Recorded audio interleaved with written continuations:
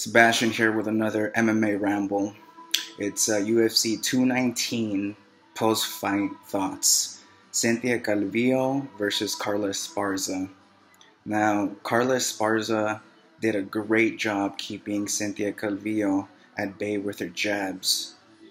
And also, Cynthia Calvillo didn't get a chance to really implement her great jiu-jitsu ground game.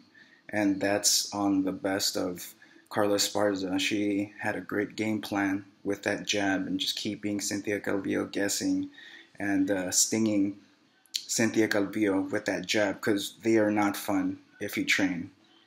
Now, this is easier said than done, but fighters need to devise a plan to win when you can't, because you can't finish everyone.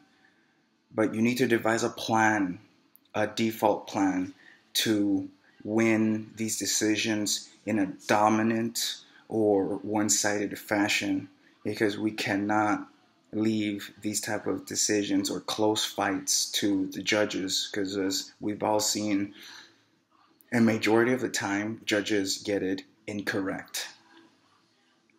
And once again, I'm going to repeat, this is easier said than done, because once you're tired, but I don't know, coaches and teams need to devise a plan to just definitely try to win in a visually decisive manner. Because this one, I'm not saying that this was a case, but it was a very close fight.